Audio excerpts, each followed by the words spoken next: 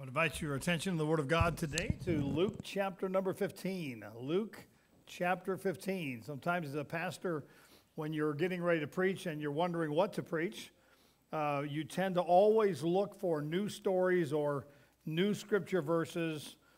There are only so many principles or spiritual truths, foundational truths, and so there are lots of ways to illustrate them. And so sometimes we tend to skip over the most commonly known stories from Sunday school or that other people preach on. And this might be one of those passages, but I'm going to preach on it today. And I really had a struggle with giving you a title for it. I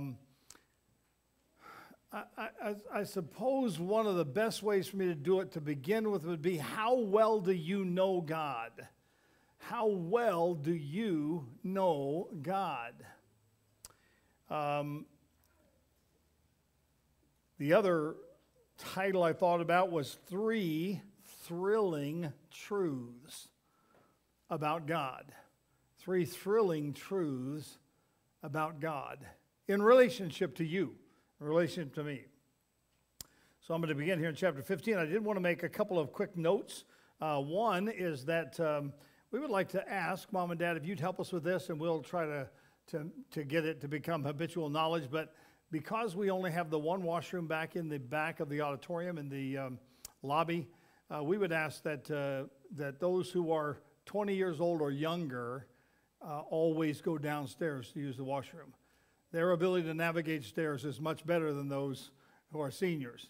And a lot of times we'll have children that will be in there and the seniors are standing outside waiting, and that's not needful. So I'm going to ask you to help us with that, if you would, please. Also, we're looking forward next Sunday. Lord willing, the plan is to baptize. We have 2 people that are ready to follow the Lord in believers' baptism. We're excited about that. If you have been considering baptism and are waiting for the right moment, this would be a good time for you to step up as well. So we'll look forward to that next Sunday. And then next Monday, I have the privilege of leaving and going to Kenya, Africa, and then also to South Sudan. A few weeks ago, probably several weeks ago, I asked you if you would consider, especially the young people, putting together some cards or writing a letter or a note or something that you would send with me to the children of South Sudan, talking to them about Canada and what life's like here and serving the Lord, and how happy you are that they have a church and that they're growing in the Lord. Something to be an encouragement.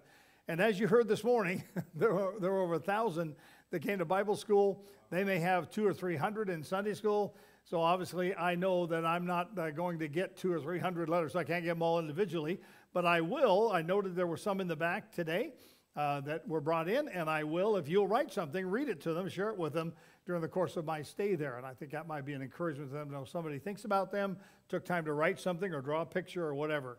So that would be an opportunity for you.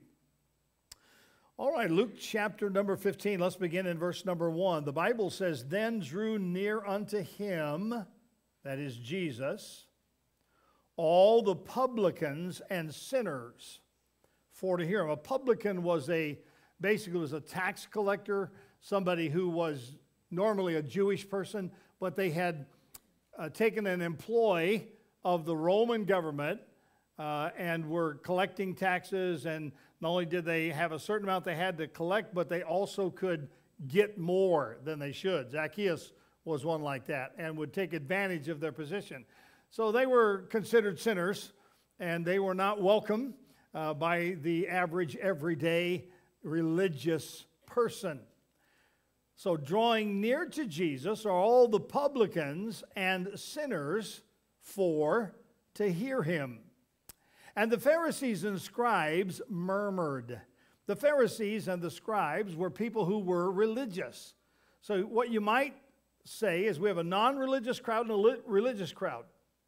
The Pharisee was a person who was very concerned about keeping the Old Testament laws and being clean and being holy and keeping the letter of the law. Now, Jesus exposed them. It was all on the outside with them, not in the heart. And he rebuked them several times. But the scribe was the person who copied the law. So both the Pharisees and the scribes knew the law well. And because they knew the law well and what the Bible said that thou shalt do and thou shalt not do, they looked at the publican and the sinner and said, we don't want anything to do with you. We're not going to spend time with you.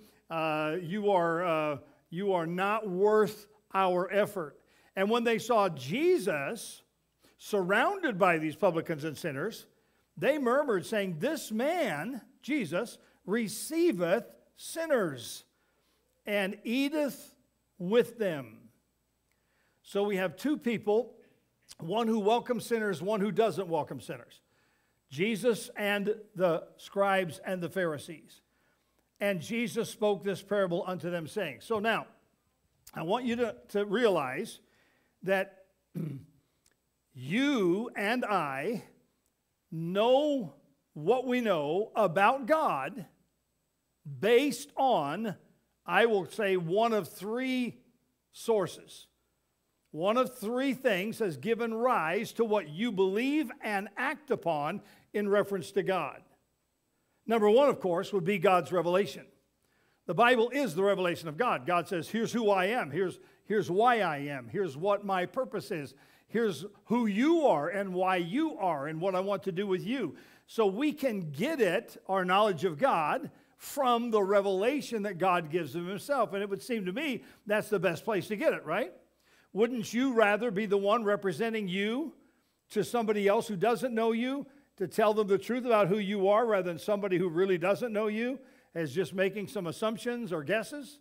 So you either know about God through his revelation, or number two, you know about him because of the religious circle you grew up in. And some people who were religious in their behavior and practices taught you certain things about God. And matter of fact, their religious ceremonies and practices are because they understand something or believe something about God. Are you with me? Or the third thing is, you didn't get it from a religious crowd. You didn't get it from a revelation. You got it from your own heart, mind, and imagination. It's what makes sense to you. It's what feels good to you. And a lot of people treat God, whoever he may be, from that aspect.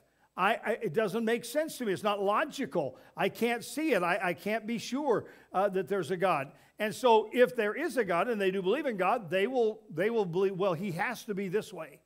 And probably because that's the way I am. I'm made in the image of God. So if I feel this way, then God must feel that way. And they come to that reason. So here's a group of men who understood God from a religious standpoint. And when they react to Jesus' time spent with the publican and scribe, he says, guys, let me tell you a story. Now, the Bible says he spake this parable unto them.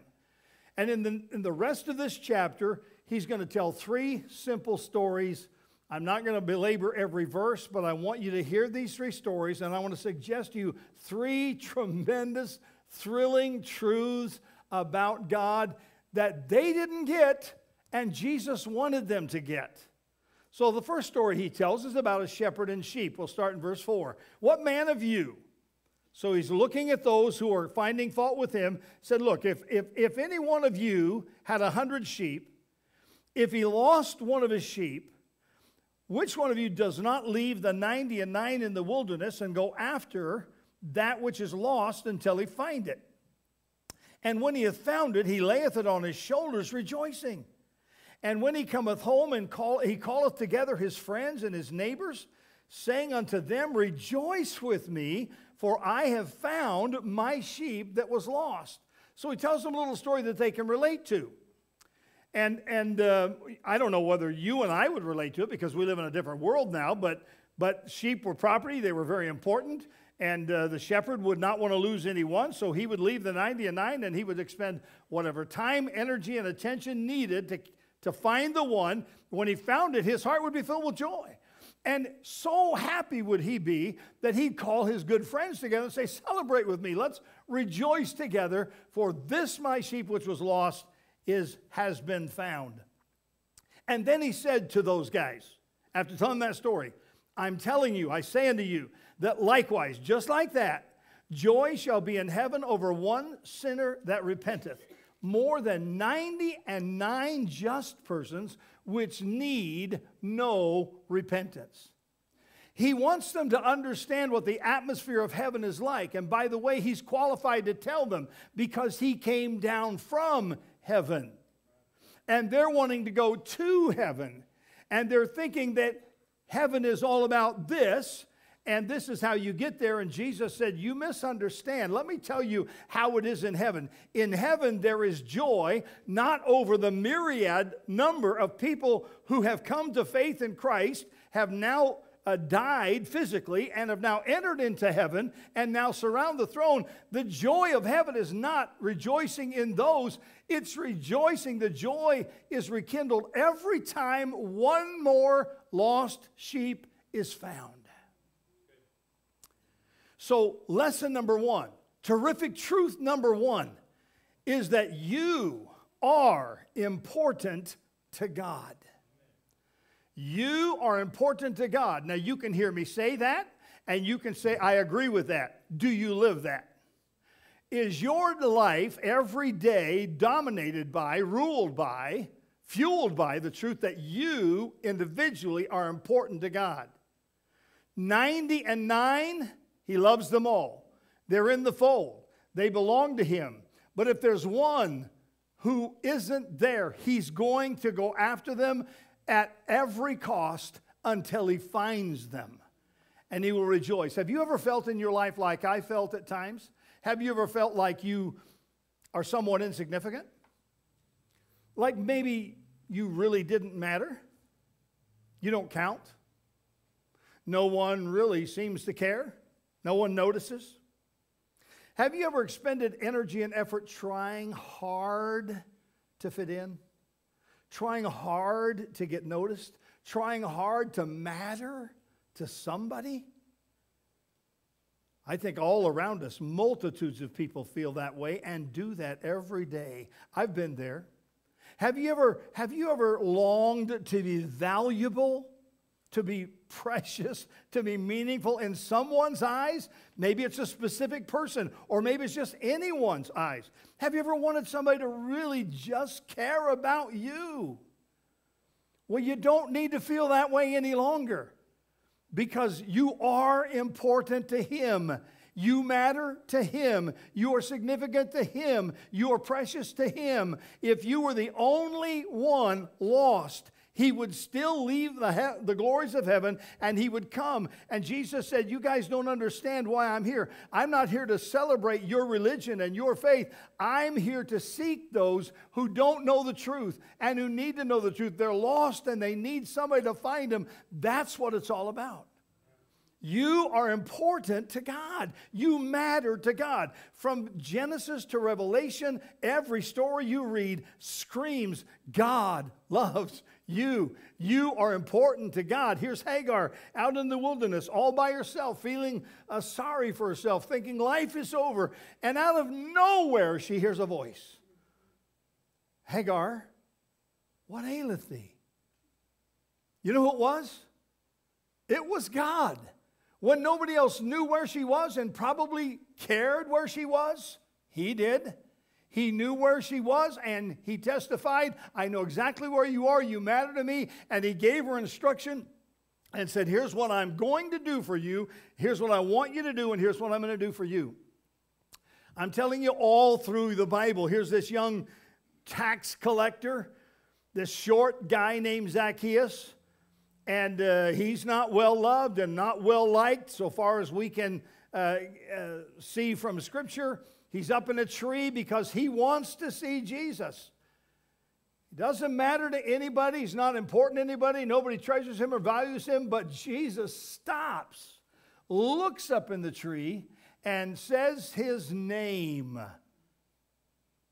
Come down. I'm going to your house today. I am going to dwell or visit you in your home today. You matter to me. Oh, I wish you would believe that. I wish instead of crying yourself to sleep at night because somebody has made you feel insignificant or nobody seems to care or nobody notices, that you'd go to bed at night with a smile on your face saying, God, I can't believe that you, the God of the universe who upholds everything by the word of his power, care about me. You love me. You sought me until you found me, and I am important to you. He is never going to be more satisfied. He's never going to be satisfied until he has 100% of those that the Father has given him. God commendeth his love toward us, and that while we were yet sinners, Christ died for us. You matter so much to him, he knows how many hairs you have on your head. And it changes every day. I don't know if we're growing more hairs every day, but I know we're losing them. At least I do. I go into the shower, take a shower, get out of the shower, and I look at the floor of the shower. Somebody lost some hair in here. God's not confused. He hasn't lost track. He knows exactly how many hairs I have. And he said, Jesus said, God knows when a sparrow falls. Not one of them falls to the ground without your Father knowing and caring, and you are of so much more value than any sparrow. I know I'm probably preaching to the choir for most of you, but I want you to go out of this room today knowing that you matter to God. You may not matter to the Pharisee. You may not matter to the scribe. You may not matter to your neighbor. You may not even matter to some of your family members, but you matter to God. And you're in danger of thinking that's not true because you don't matter to somebody else. Because you feel like you don't matter to the preacher, or you don't matter to the Sunday school teacher, or you don't matter to your wife or to your husband or to your children. And you may then judge that, but that is not the true judgment of God. God loves you. You matter to him. So after Jesus told him that story, he told him a second story. He says, here's this woman, starting in verse number 8. She has 10 pieces of silver. If she loses one piece, what woman doth not light a candle and sweep the house and seek diligently till she find it? And when she hath found it, she calleth her friends and her neighbors together, saying, Rejoice with me, for I have found the piece which I had lost. Likewise, Jesus said, if you can imagine that scenario, I want you to know that there is joy in the presence of the angels of God over one sinner that repenteth. Lesson number 2 is not only are you important to God, you are valuable to God. Valuable to God. Silver for this woman is the currency by which she operates in the world. Silver is the way she buys her groceries. Silver is the way she pays the rent. Silver is the way she gets things done. She depends on silver. It's the currency that enables her to accomplish something. And maybe in our day we're so affluent in North America that losing one coin or losing one silver coin or losing $1 or losing a $10 bill, even a $100 bill may concern us, but it wouldn't cause us to drop everything and put all that effort into finding it. But in that day it did. And the picture clearly understood means that that piece of silver was valuable to her, whether it was valuable to anybody else or not. Are you with me? Do you not understand that the only currency God uses to accomplish anything in this world? He can speak the world into existence. He can make whatever he wants. He owns the silver and the gold. Everything is his.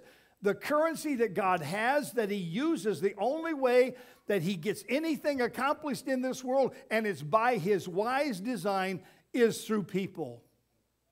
He calls people, he chooses people, he blesses people, he sends people, and he uses them as currency. And so there may be many that are saved, but if there's one person who is safe in the house, but they're not useful, they're lost, they've gone out of circulation, they're not out there where the Father can use them to accomplish his purpose, he's going to come after you and stay after you because you're valuable to him.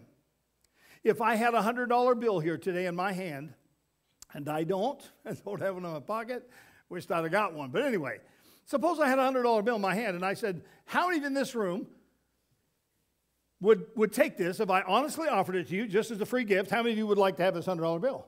I'm suspecting that everybody would. I don't know who wouldn't, except the person who likes to be contrary and mess up the preacher's illustration. But I'll offer you $100. Why? Because of what it is, or because of what you can do with it? What you can accomplish with it? Suppose I took that $100 bill and then I wadded it up, crumpled it up, and rolled it into a ball, and then held it up and said, all right, how many of you would like to have this $100 bill? I'm willing to give it to you. How many would like to take it? Would your opinion change? Would you all of a sudden not want the $100 bill? You likely would still take it. What if I sneezed on it? Or rolled it up, stuck it under my arm, and held it for a while? Offered it to you again. Would you still take it? If you would, tell me why you would.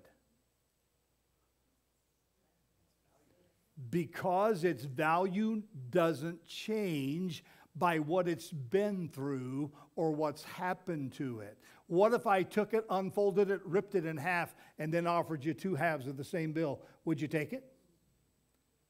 You should, because you can tape it and take it back to the bank, and it will still be the same value as it was before.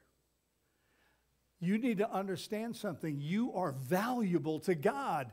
We listen to the devil's lies who said, God can't use you. Your life is over. Look what you've done. Look where you've been. Look what kind of conditions you're in. Look how you've been treated. That matters nothing. Your value is with what God can do when He has you in His hands. You are valuable to God. Your life counts. God can use you as much as He can use me, or as much as He can use anyone else. Your value is not determined by the condition in which you are found or by what you have gone through, but by what God can do through you when He finds you. He can put you back into circulation and use you in the same way that He would have done before whatever it was that happened to you. You're important to God. You are valuable to God.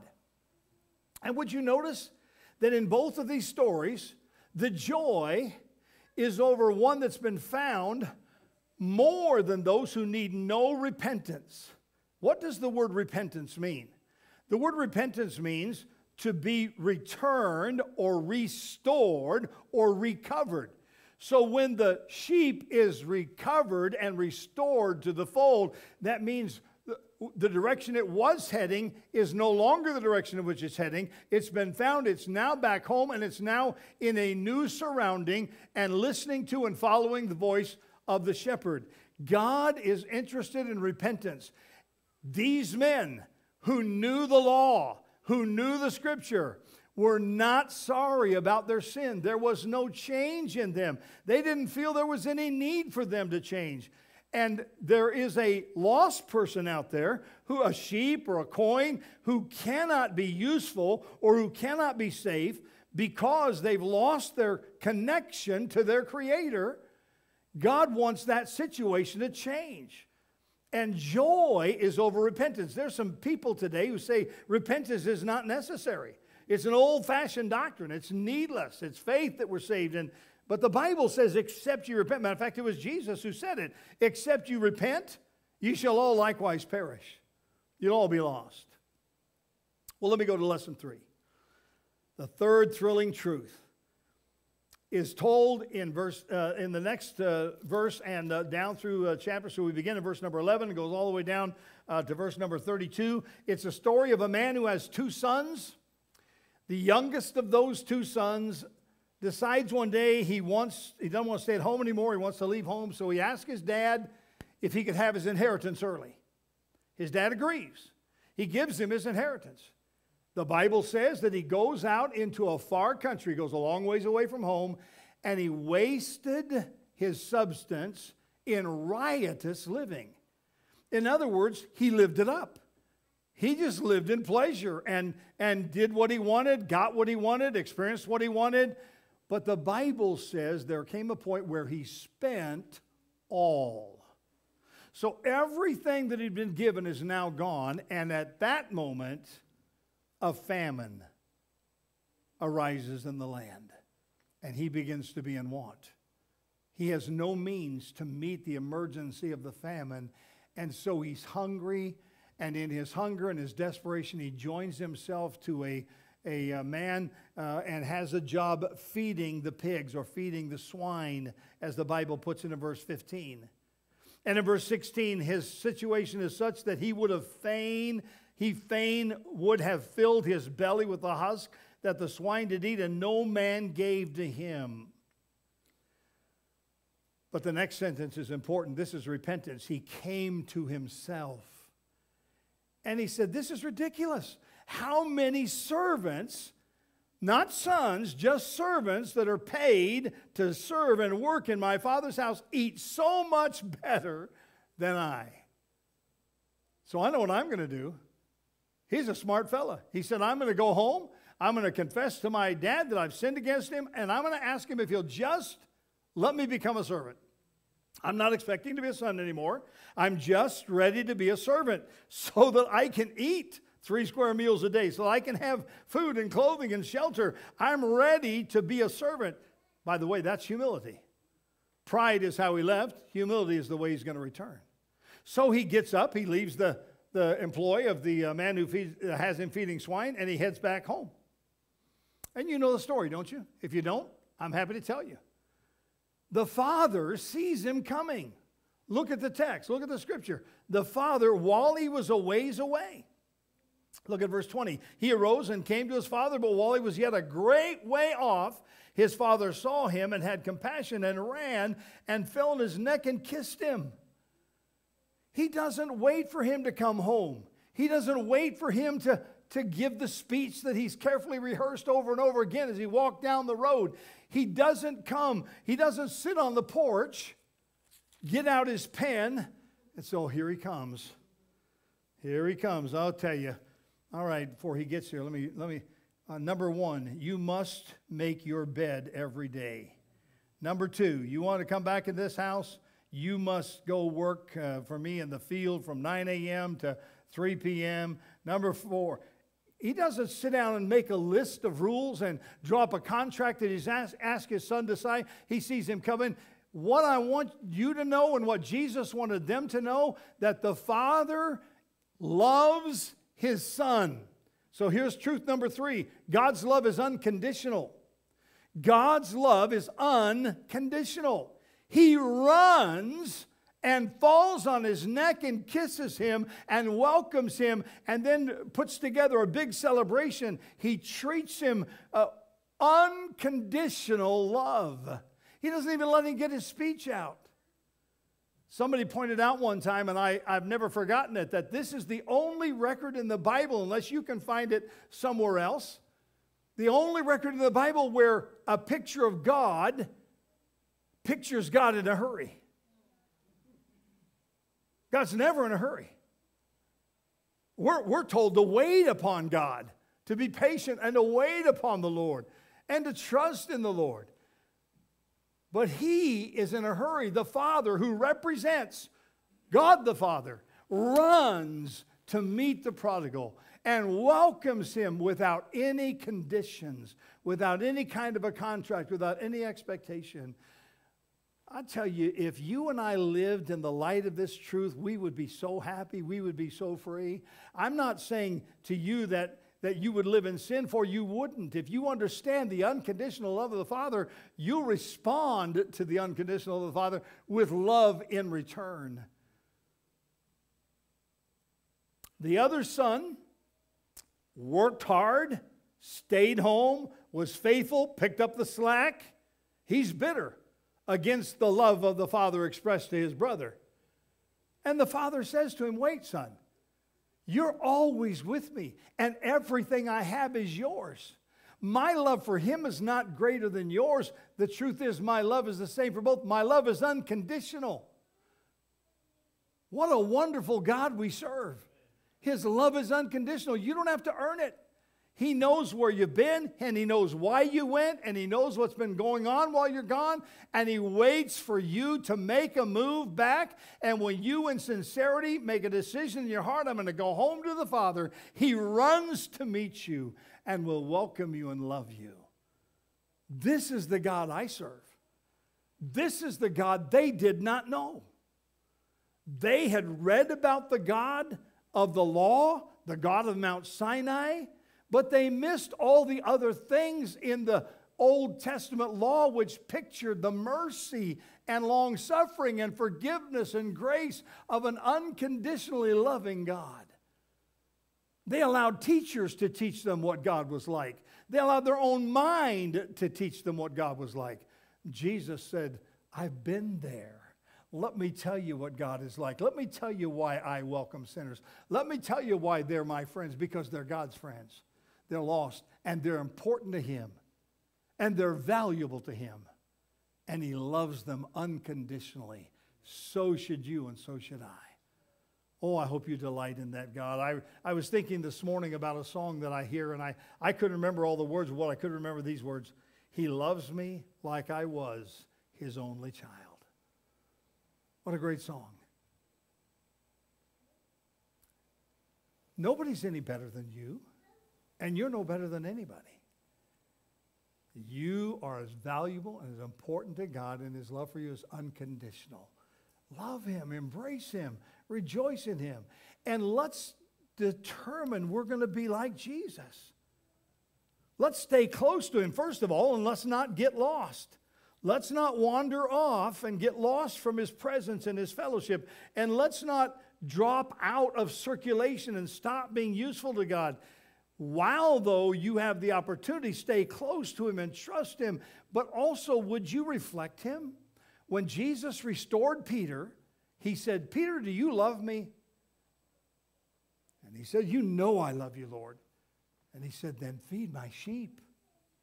If you love me by loving others. And that's what He's teaching the Pharisees and the scribes. You don't know God. Sinners are important to God. Sinners are valuable to God. And God's love is unconditional. That's the God we know. And that's the God we love. And that's the God we serve.